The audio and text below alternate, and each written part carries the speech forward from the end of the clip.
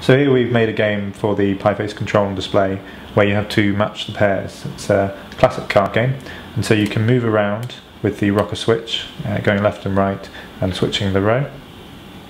And then you can select the card you want and it will turn over.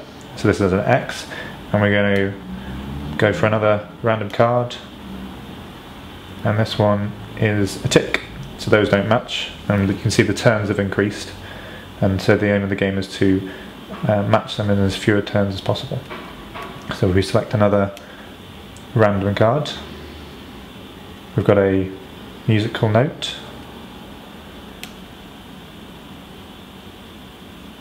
and a bell, so still not getting any matches. Now we've got a musical note. So we had a musical note before. Trying to remember, I think it was this one.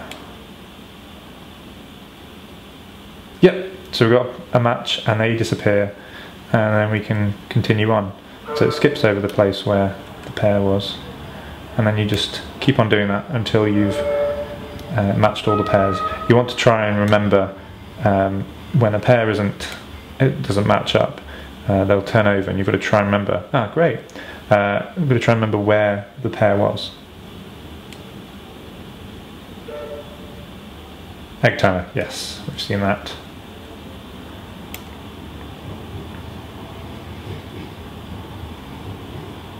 Just 2 pairs left.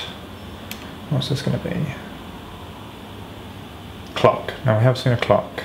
I think it was this one.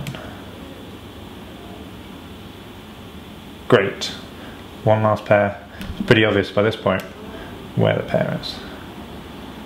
So we've got the bell and the other bell. So you see it's taken us 11 turns. Maybe you can do it quicker.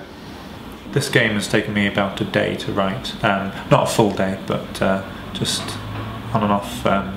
Yeah, it was really reasonably easy. It's always a lot easier when you're excited about it, when you want to actually play the game.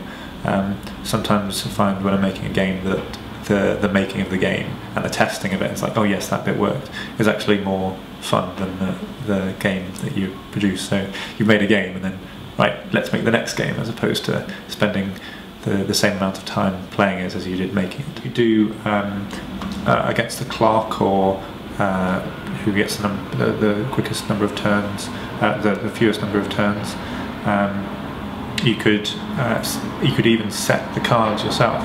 So your opponent sets up where the cards are, trying to fool you in some way by putting similar objects near each other. You could also